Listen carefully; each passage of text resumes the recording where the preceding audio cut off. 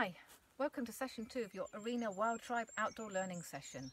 I'm Jenny the Jackdaw and this is Hector the Hedgehog. Can you remember what your name was from session 1? Remember, it had to start with the same name, same letter or same sound as your name and an action to go with it. Have a go with your family. Can you also remember the Wild Tribe rules? Look after yourself, look after each other and look after the environment and stay safe. I hope you enjoyed the bug hunt from last time and that you found lots of interesting things. I asked you to find out how many legs a woodlouse has. Did any of you do it? That's right, it has 14. It has 7 legs on each side.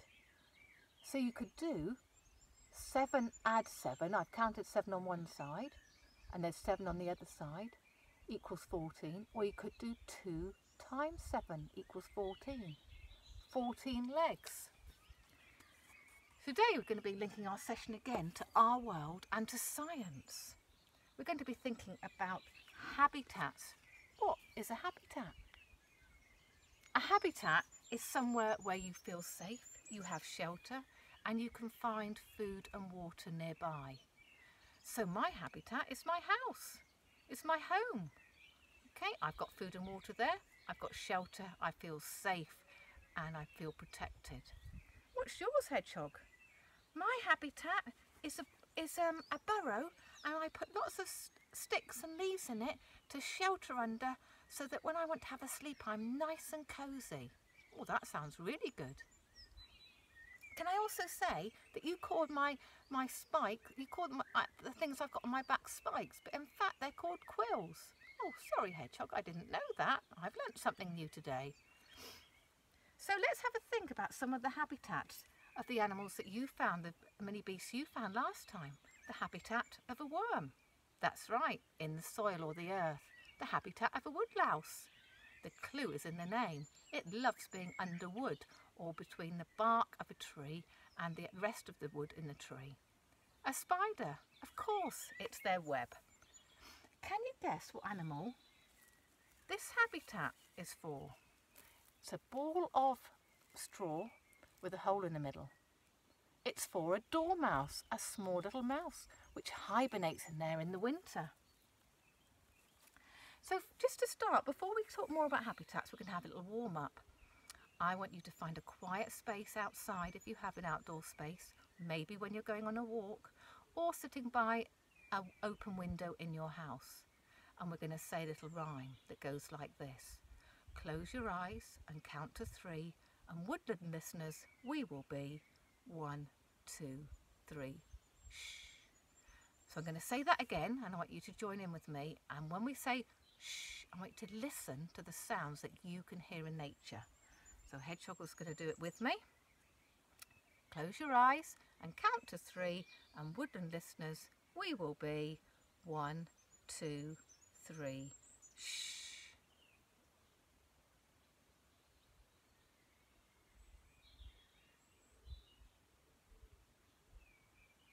And open your eyes. What did you hear? What did you hear, Hedgehog? I heard a wood pigeon, which is a bird, and I heard some other birds as well. So did I. Oh, I can hear a cuckoo. I don't know if you can hear that on the camera, but cuckoos tend to come out in the middle of April. We suddenly hear them, and it's such a lovely sound because you know that this nicer weather is arriving. I could also hear a little whir of a wind turbine, which isn't far away from here.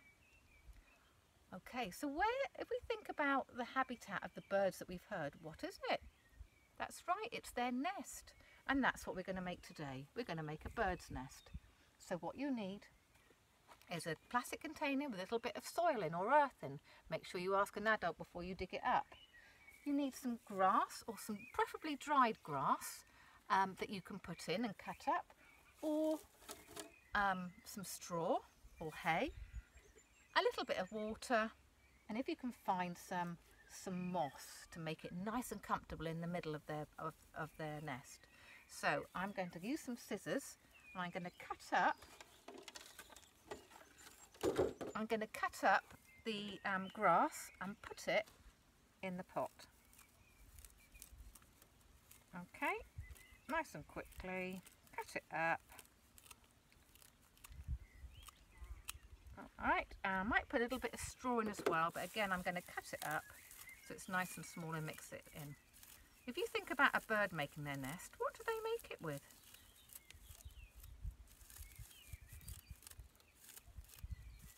They make it with their beaks. Before I go any further, I've got a couple to show you. Here's a bird's nest, which I found in a hedge. It's a very old one. Never take a bird's nest out that is being used. And you can see it's made of moss, some sticks, some mud. It's even got some sheep's wool because I actually live on the moor. And I've got another one here. I can see how that is really made of mud. This belongs to a swallow. And inside it's got some little bits of dry grass. If you think of a bird making that, they would fly down to the ground, pick up a bit of mud, take it up to the tree, put it in the tree, fly down again, and then get another piece. That's such hard work. We've got 2 hands to use for ours. So I've got a stirring stick, going to mix it all up, and then I need to add a little bit of water. And this is a tricky bit, not to add too much so it's too gloopy. Okay, so I've got my water bottle. I'm going to add a little bit of water. Mix it up again. But like making a mud pie. Oh, I think I might have made that a bit too watery. If you do make it too watery, then just add some more mud or a little bit of moss or more straw so it's easier. I'm going to add lots of moss around this area. So I'm going to add a bit of moss in mine. Try and soak up a bit more grass, soak it all up. Okay, I've got a nice pile of mud.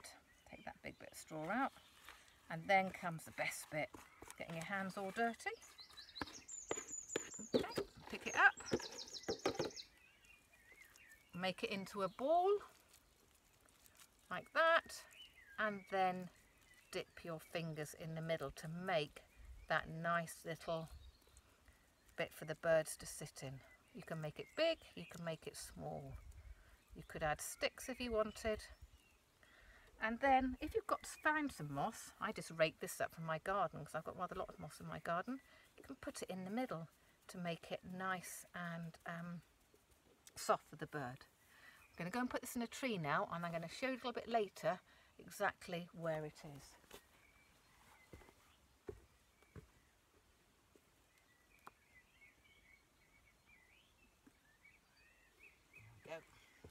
So I can put it in the fork of a tree where the tree goes like that, so it's a nice safe place for it. You don't want to put a nest on the ground because the birds might, other animals might come and try and attack the birds. Okay, I'm just wiping my hands, which are rather muddy now, on a bit of moss, and then we're going to go on to the next thing, which is giving them some food to eat. So what do birds eat?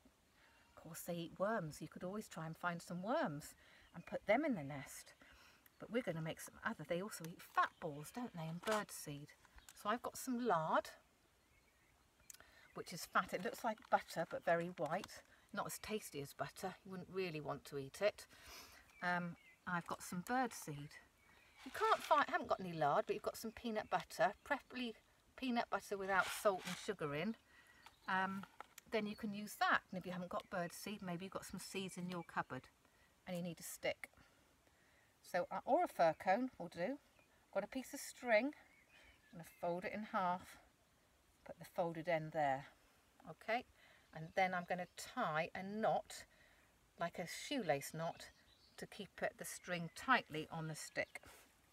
I'm going to put it between my legs. I'm going to do a reef knot. It doesn't have to be a reef knot, but a reef knot stays quite still. So, left over right and under. Pull it tight. Right over left and under, and pull it tight. You can always Google it. And I'm going to do another reef knot at the top to make a loop so I can hang it in the tree. Left over right and under, right over left and under. Okay, so I've got it on the loop. Then I'm going to get a little bit of lard, which is very sticky. Doesn't matter that your hands are dirty already. Smooth it round the stick all the way round and then dip that stick in the seed. It's all covered and it looks like a seed lollipop, but you wouldn't want to eat it. I don't think we'd find it that tasty.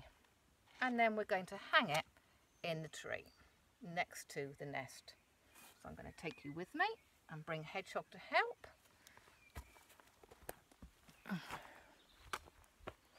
Over to the tree. You can see my nest, okay, with the moss in. And I made another one of food earlier. I'm going to hang this one in as well. So it's got 2 pieces of food. So I hope you enjoyed the session and that you have a go at making a nest at home. I'm sure you can find some things if you're out on the walk. But stay safe. Remember to tell your adults that are looking after you. And I'll see you next time. So it's goodbye from Hedgehog and it's goodbye from me.